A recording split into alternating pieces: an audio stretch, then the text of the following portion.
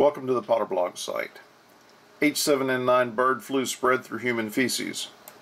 That's what the Chinese say, and that's what they strongly suspect. See it right here.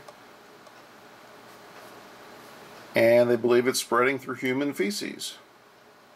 So, what is the United States Navy doing about this? Well, the United States Navy Medical Research Unit 6 is in Peru, and they're going to sample 8,000 Peruvians, take stool samples, throat samples. They're looking for fomites, influenza related, all of this. There's two federal biz op solicitations for this. For 4 different cities in Peru. They're going to check these people 3 times a week. And look here at the Word document where they describe some of what they're doing.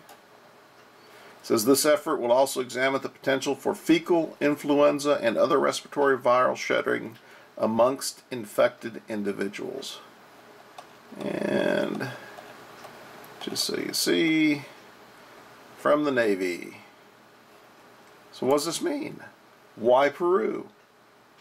Well, we'll tell you why Peru. The Blue Wing Teal. This duck has got one of the longest migration routes. Goes from Alaska down to Peru. Massive migration. H7N9 bird flu has been detected in blue wing teals. These were one of the first birds that have H7N9 detected in them prior to the Chinese outbreak. Also been detected in turkey farms in the United States, probably because of this bird.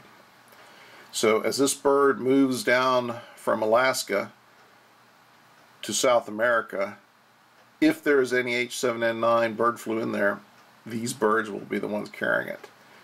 Asian migration and North American, South American migration routes overlap at Alaska. These guys are the first guys who are going to spread it. They end up in Peru. So let's look at this.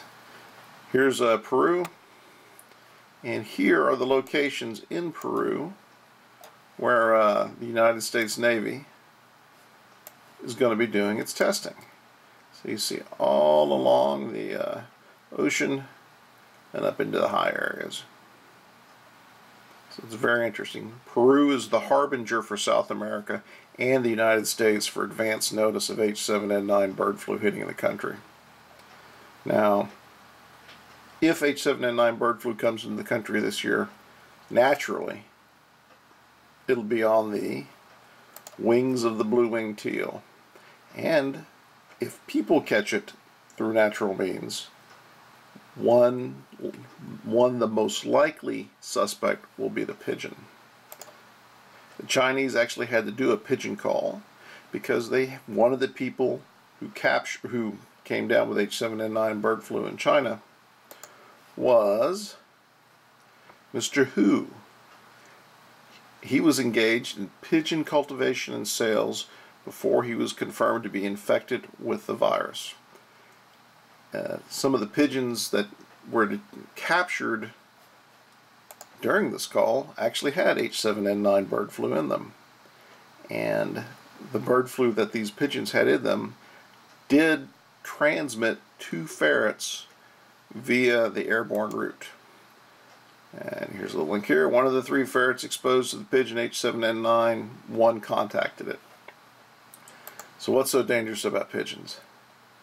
In the urban environment, pigeon droppings are the most likely way for this virus to spread. Unfortunately, the CDC and other people, they're not looking at pigeons, at least as the vector. They're looking for human-to-human transmission. That's not the primary risk currently. The current primary risk, we believe, is pigeon-related. The feral pigeon population. Most people don't understand that bird flu in birds is primarily an intestinal disease. Just so happens, seems that bird flu in humans also seems to be an intestinal disease. And that's why we have the United States Navy in Peru, checking 8,000 people. Stool samples, throat swabs, fomites, you name it. Wash your hands.